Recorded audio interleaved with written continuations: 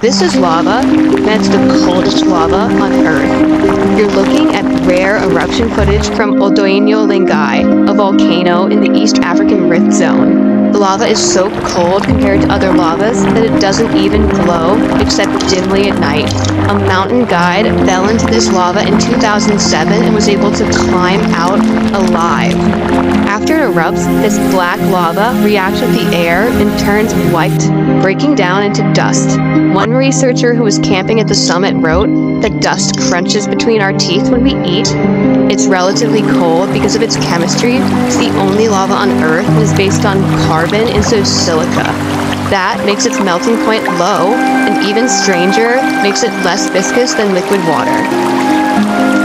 Its unique chemistry also leads to unique structures like these brittle frozen geysers and these towering white cones called hornitos.